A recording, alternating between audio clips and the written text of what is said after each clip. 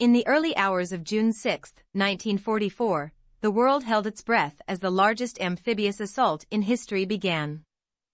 Operation Overlord, codenamed DDay, marked a monumental turning point in World War II. Against a backdrop of darkness, a massive fleet of Allied landing crafts emerged from the fog, carrying the hopes and dreams of a 156,000-strong expeditionary force.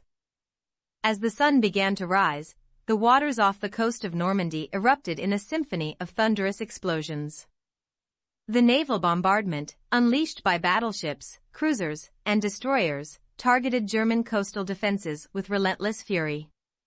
Shells tore through concrete fortifications, reducing them to rubble and paving the way for the impending assault. Simultaneously, in the cover of darkness, a fleet of transport planes carried airborne troops across the English Channel.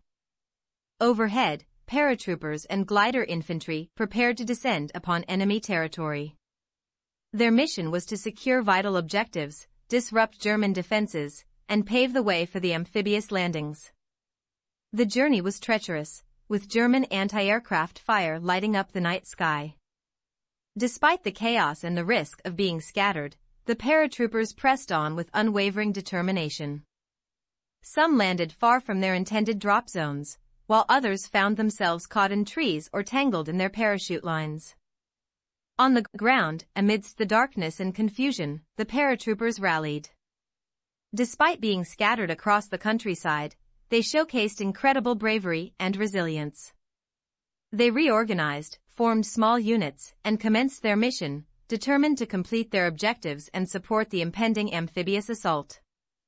As the sun broke through the clouds, the invasion force closed in on the Normandy coast. Landing crafts, packed with troops from the United States, Britain, and Canada, plowed through the rough waters towards their designated landing zones. The fate of the operation and the liberation of Europe rested upon their shoulders. The moment the landing crafts hit the shore, chaos ensued. German defenses, reinforced with concrete bunkers, machine gun nests, and mines, unleashed a storm of fire upon the invaders. The beachheads faced heavy resistance, with Omaha Beach becoming a crucible of intense fighting. Yet, the soldiers pressed forward, inch by inch, refusing to yield.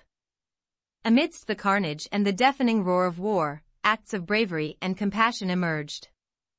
Medics braved enemy fire to tend to the wounded, soldiers formed human chains to traverse minefields, and officers led from the front, rallying their troops with unwavering resolve. The courage displayed by the troops was nothing short of extraordinary. The success of the invasion hinged on the coordination of multiple elements. Tanks and armored vehicles, carefully coordinated with infantry units, advanced through the chaos, providing crucial fire support and suppressing German defenses.